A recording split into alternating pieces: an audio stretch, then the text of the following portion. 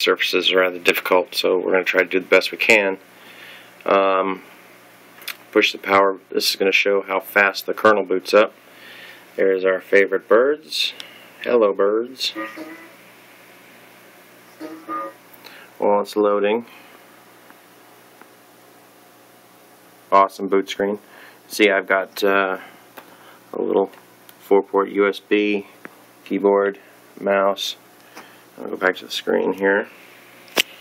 And I'm going to be using the mouse primarily.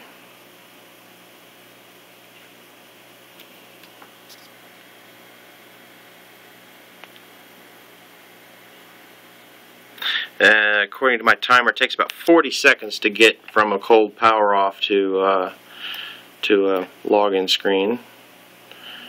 As you can see, the hardware acceleration working beautifully. Nice and smooth. Jumped right to where you want it to go. Give it the apps. Looks like I've got some mail. And it's from Slate Droid. Funny that. You can see the settings pop up. And 100% battery. Son of a gun. So, let's see. I don't have too much installed on here. Angry Birds I could never get to work. I don't know if I have MX Player on here or not. Does not look like it, but I have music. And the music app is a good app to show how smooth running through the different albums are. You can see it's nice and quick. The display is nice and clean, and once it loads up the thumbnails, you can see Ren and Stimpy! Hooray! Well, that's moving. Go down to home, and it takes a little while for Gmail to pop up, but that's just application based.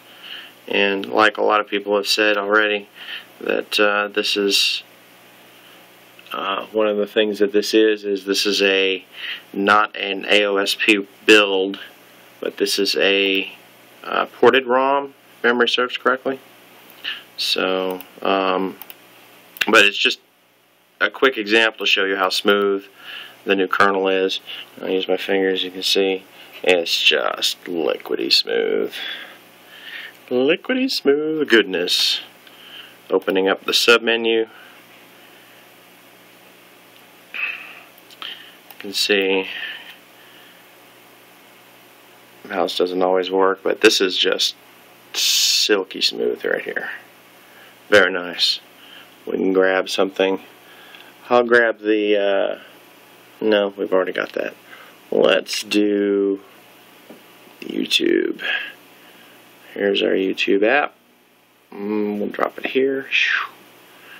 And then we'll go back to this screen. Now the downside is you see its spinning wheel. That is one of the big problems that I'm having with this build is YouTube does not talk. We are fully connected, but YouTube just doesn't want to behave. ROM issue, I do believe. Everything else seems to be working just fine.